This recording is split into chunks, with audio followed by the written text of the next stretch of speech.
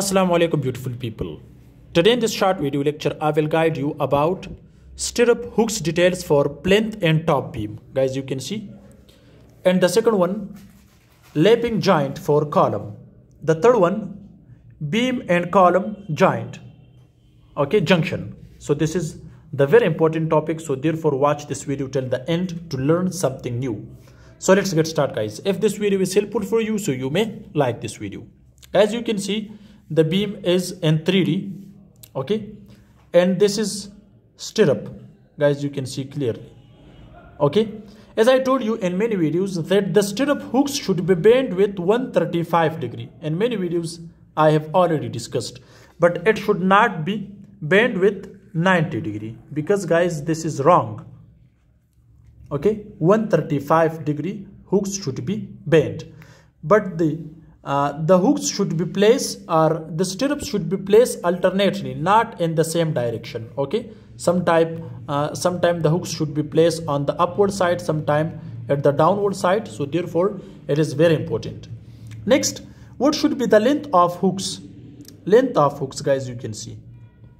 Remember guys, the length of the hooks should be 6D, where D is dia of stirrup. For example, if the dia of stirrup is 8 millimeter, so 8 millimeter 6 multiply 8 millimeter. So from this you will get length of hook, but the hook length should not be less than 3 inches. So this is minimum 3 inches. Okay, so this is very important. Now what should be the spacing of stirrups? So the spacing of stirrups should not be more than from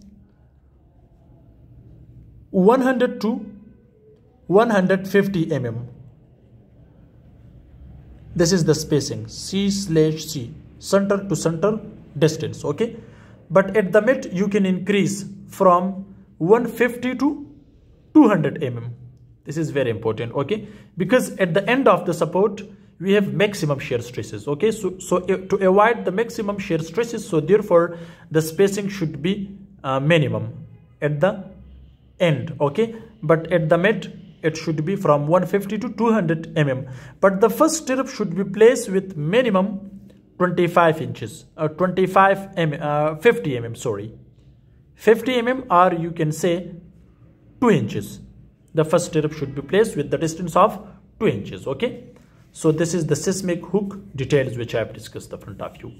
Now let me discuss the joint for lapping, okay. So guys, you can see this is the lapping in column, so therefore we should provide the slope. Here guys, you can see the slope, okay, therefore so the slope should be maximum 1:6, this slope. So this is very important. So if you provide the slope, then the other steel should be joined in this place, okay. So the maximum should be 1:6, okay. The last one is exterior beam column joint, okay, intermediate level. Guys, you can see this is the beam, okay, and here guys you can see development length, and also the bottom is going to the upward side, so this is development length, okay. So development length is LD, okay, where the LD should not be less than from IS 456-2000 on 41D, okay, where D is dia of steel rod, then you can get this length, okay, from IS 456-2000. Now guys, you can see this is the joint between beam and column, okay. So you will get like this, the joint, okay. So therefore this is very important to know about this. Now guys, you can see the stirrup is placed with 2 inches minimum. It should be 2 inches, as I told you before in this detail, okay, especially for the hooks and beam.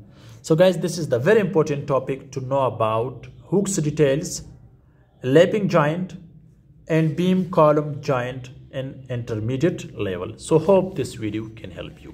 Thanks for watching. See you in next video. Goodbye.